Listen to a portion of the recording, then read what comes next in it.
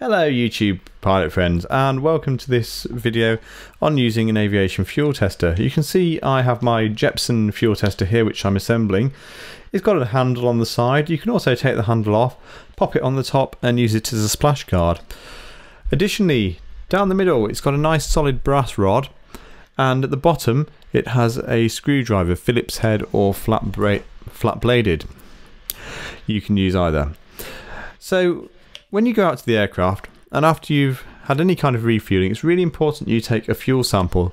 Very simple thing to do, and your instructor will show you how if you don't know. You just push the rod into the hole or use the actuator on the end, the holes in the end of the tester, to use the petcock sampler and drain off a sample of the fuel. The reason we do that is to make sure that there aren't any contaminants. They could come from leaving the aircraft overnight. Maybe there's water, maybe the fuel truck, or maybe even the tank in which the fuel is stored could have contaminated your fuel, and that's not good news. So here's me, and I'm taking a sample of the fuel. It's actually from a jerry can, and it's motor fuel. It's normal petrol, not aviation fuel. The difference being this isn't as highly controlled. It's also straw in colour rather than the blue that you would see in aviation 100 low lead. So I'm having a quick smell. It smells of fuel. It looks like fuel. And I'm just checking to see if there's anything in there. It looks clear.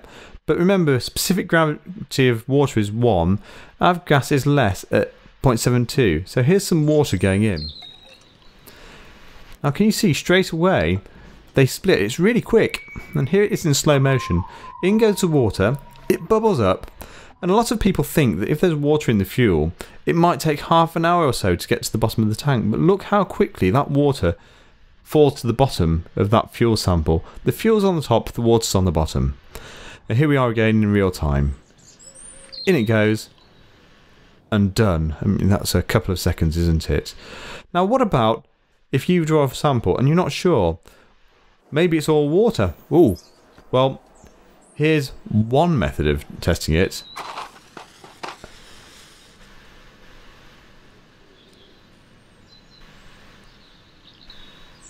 Will it? Ah, it looks like it's water.